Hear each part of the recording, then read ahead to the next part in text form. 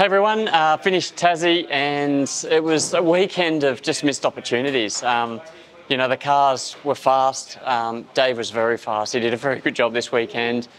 We adopted his car for that last race, like for like, and yeah, my thing lit up as well and was really fast. So as a team, I think, you know, obviously a very strong weekend. I qualified 23rd today and drove through to 9th, which was great.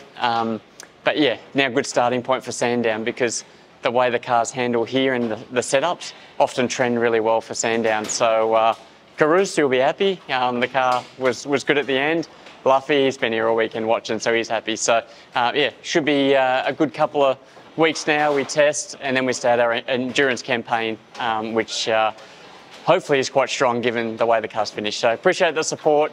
Nice to see Cub Cadet on board too.